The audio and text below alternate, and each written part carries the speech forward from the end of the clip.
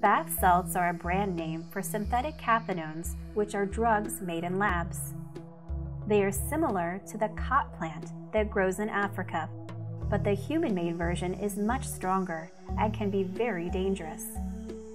Bath salts look like white or brown crystals and are usually found in plastic or foil packages.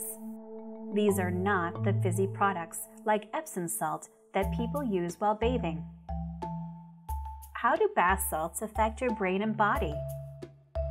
In the short term, bath salts can make your heart beat very fast, make you feel overly friendly, very angry and violent, make you see things that aren't real, and cause panic attacks.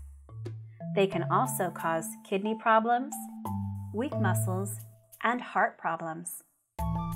For more information, go to teens.drugabuse.gov.